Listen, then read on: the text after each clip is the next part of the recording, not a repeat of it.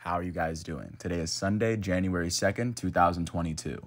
I'm James Sims, and for this episode of The Elite, I'm going to do an elite individual profile on Fernando Tatis Jr., the elite Dominican shortstop for the San Diego Padres, turns 23 today. And my intention with this episode is, of course, to point out on a micro level, like the individual statistics that actually set him ahead of other players at his position, especially for what he's doing at this moment in his career. And of course, I'm going to step back and look at the macro and get a good and give a good sense of the accolades, the achievements, and the accomplishments that he's been able to pick up, especially when we're talking about a league where we're talking about the world's best baseball league here, and baseball is definitely a global sport, considering how many people combined are competing for those very limited finite roster spots in the MLB. The fact that Fernando Tatis would go on to lead the National League in home runs last year as a 22-year-old, I think should kind of speak wonders onto itself. And it's not just that. It wasn't just this last season where he's shown that he's great. This was just a continuation of what he's done before. So, getting into who Fernando Tatis is. Fernando Tatis is like I said, he's the hard-hitting shortstop for the San Diego Padres. And just to get into his background, he's originally from the Dominican Republic. He would eventually find himself getting signed as an international free agent by the Chicago White Sox.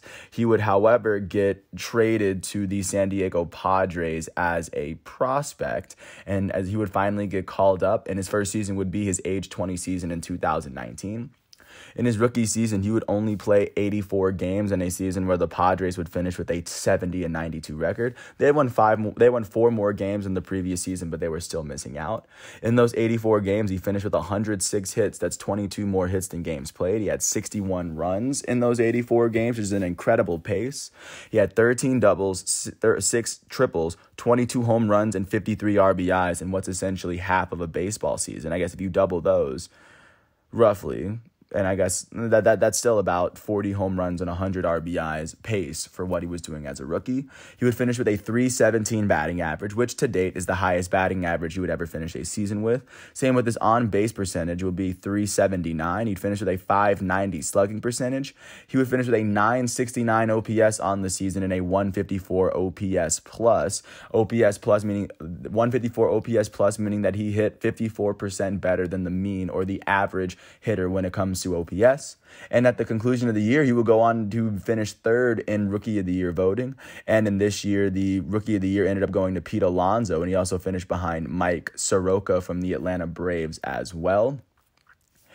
So that is how his 2019 fared, as San Diego didn't make the playoffs. This would transition into his second season, which was his age 21 season in 2020. 2020 was the season where COVID would delay the beginning of the season and shorten the season from 162 games to 60. However, they would expand the playoffs to allow double the amount of teams, 8 teams from the American League and the National League. The Padres are actually one of those teams that got in, but in Fernando's second season with the Padres, in those 59 games he played, he finished with 50 runs and he had 62 hits. That's 3 more hits than games played, continuing his streak. You would finish with 11 doubles, 2 triples, 17 home runs, and 45 RBIs. As in 2020, he would go on to finish with a .277 batting average. That is the lowest batting average he's put together in a season. He would finish with a .366 on base percentage, and he had a .571 slugging percentage. He would end the year with a .937 OPS, which to this date is the lowest OPS he's had, considering that's the lowest slugging percentage he's had. He would finish with a .156 OPS, meaning he was hitting 56 points better than the mean.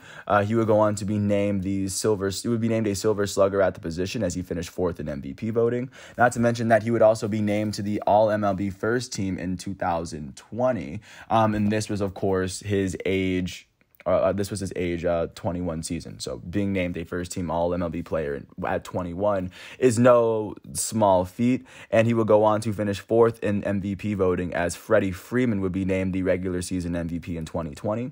When the San Diego Padres made the playoffs, this would be the only time that he's made the playoffs in his career with the Padres, by the way. They would end up beating the Cardinals 2-1 in the wild card series before and eventually sweeping the Dodgers in the National League Division Series. So that is exactly how that's kind of how it went for him, as in the St. Louis series, he had 5 RBIs alongside 2 home runs, and he wasn't even able to bring a run home against the LA Dodgers that year. That year would eventually end up with the Dodgers taking home the World Series as the Dodgers ended up beating the Tampa Bay Rays. That would be the first time the Dodgers won since the 80s, and that was like his rival. But the Padres would put up quite the fight that year, and they would prove that they were at least like a formidable opponent for the future, especially considering that was the first year where they had Manny Machado. Transitioning into Fernando Tatis's third season, his most recent season that he's played, his age 22 season with the San Diego Padres in 2021. He would go on to play 130 games in a season where the Padres finished with a 79-83 record after holding the wild card spot for a grand majority of the season, but then they would eventually hit a bad losing streak and let the St. Louis Cardinals pass them by a good amount. However, a big part of the reason why they kind of fell off towards the end is that Fernando Tatis was injured for a good amount of this season. He would deal with a shoulder injury, and I believe he was on the COVID list for a bit. But in those 130 games he played, he would go on to finish with 135 hits, continuing his 3-year streak of having more hits than games played. He would finish with 99 runs on the season. He would also top the 30 doubles mark for the first time as he had 31. He would tie Bryce Harper for the National League lead in home runs as he finished with 42 of them. That's the only time in his career that he's actually led the National League in any statistic. And for it to be home runs, that's actually quite a feat. He would finish with 97 RBIs as well, as he also had 25 stolen bases. He would finish with a 282 batting average, a 364 on-base percentage, which is the lowest he's put up in his career. He would also finish with a 611 slugging percentage, which is the highest of his career. His combined on-base plus slugging percentage, his OPS, would be 975, which is the highest he's ever put up in his career.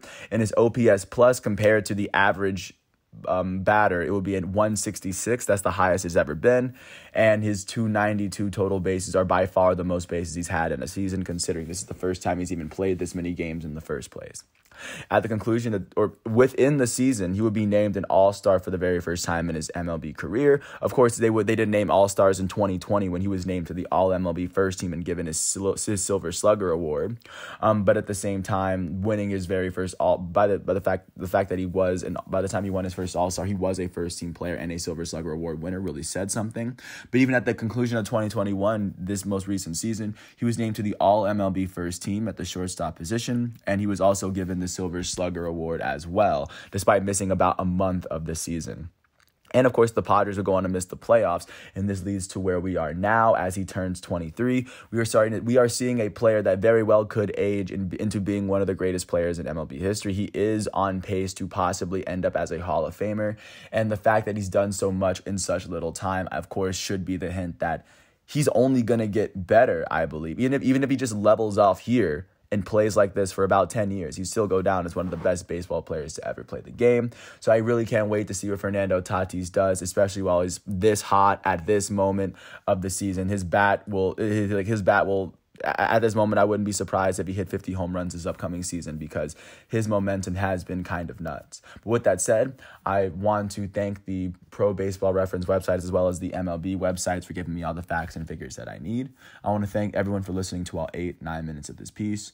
And once all of today's exhibitions and matchups are done, I'm going to come back tomorrow on Monday, January 3rd for another episode. So until then, thanks for listening. I hope all is well, and I'll catch you with more tomorrow. Peace out.